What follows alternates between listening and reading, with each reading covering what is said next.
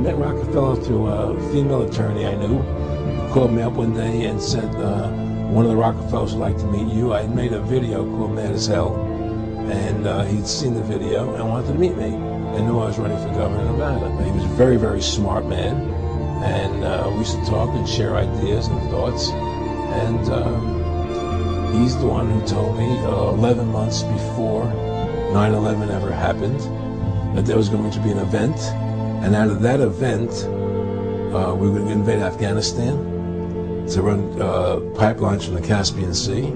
We were going to invade Iraq, you know, to take over the oil fields, establish a base in the Middle East, and make it all part of the New World Order.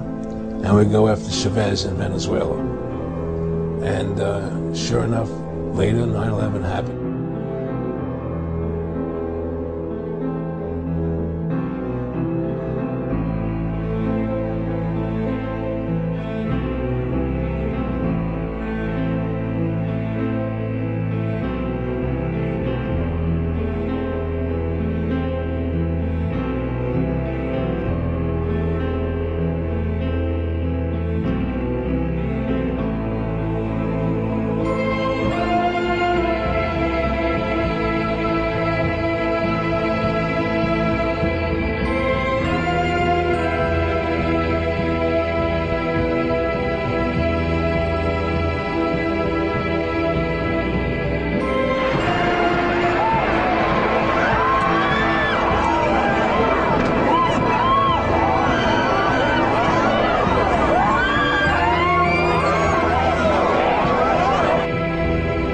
Today, our fellow citizens, our way of life, our very freedom came under attack in a series of deliberate and deadly terrorist acts. The victims were in airplanes or in their offices, secretaries, businessmen and women, military and federal workers, moms and dads.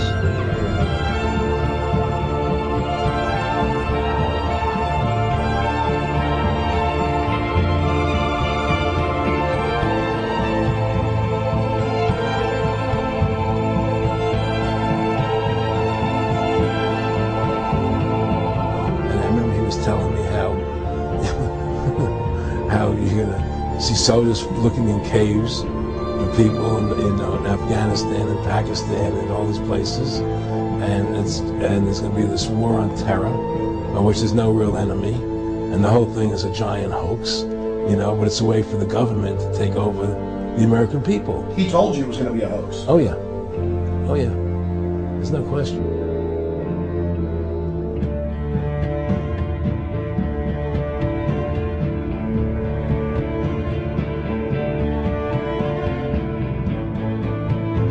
And you don't have to be a conspiracy theorist to wonder exactly what President George W. Bush knew about the attack, and when he knew it.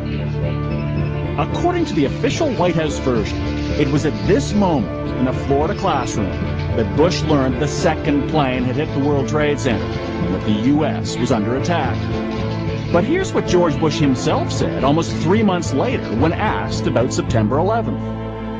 I was sitting outside the classroom waiting to go in, and I saw an airplane hit the tower of a TV. You know, the TV was obviously on, and I used to fly myself, and I said, well, there's one terrible pilot. And I said it must have been a horrible accident. But I was whisked off there and didn't have much time to think about it. Now wait a minute. George Bush was told about the second plane while he was inside the classroom. So you just heard him describe seeing the first plane crash on television that day. But that's impossible. No one saw the first plane crash on TV on September the 11th because the videotape of it didn't surface until the next day.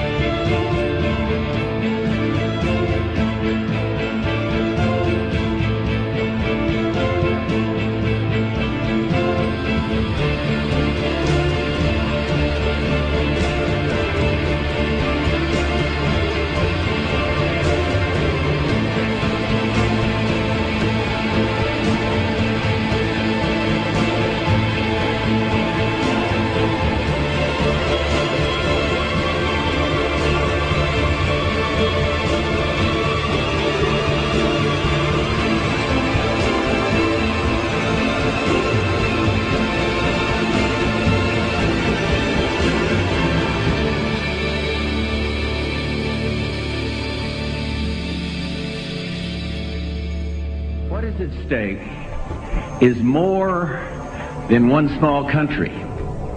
It is a big idea, a new world order. The people who are trying to make this world worse are not taking a day off. Let us never tolerate outrageous conspiracy theories concerning the attacks of September the 11th. Malicious lies that attempt to shift the blame away from the terrorists themselves, away from the guilty. Conspiracy theories, conspiracy theories, conspiracy theories, conspiracy theories.